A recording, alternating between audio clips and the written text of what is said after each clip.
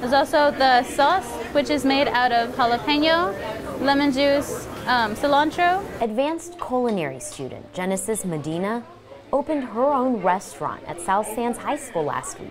What started as just an assignment, an idea on paper. One day my chef was like, oh, how about we bring it to life? We actually make the foods that you guys put in your menu. So we were like, yeah, let's go, let's do it. Genesis, along with her friend and classmate Sabrina Cabrera, put this all together.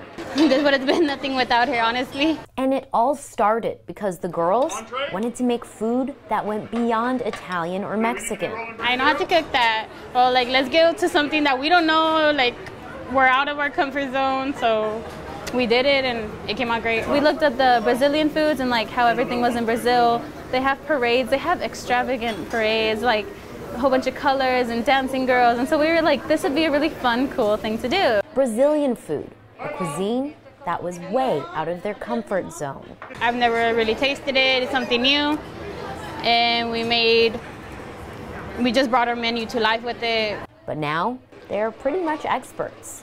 We have the coxinhas, which are a chicken salad wrapped around with a dough made out of chicken stock and then deep fried with panko.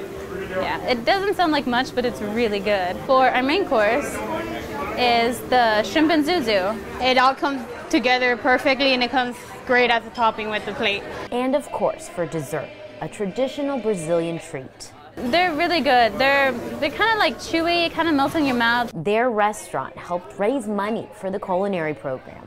And both girls plan to continue down this career path after graduation. And if the clean plates are any indication, they have a bright future. Bon appetit. From the South San Antonio ISD Communications Department, I'm Jocelyn Duran.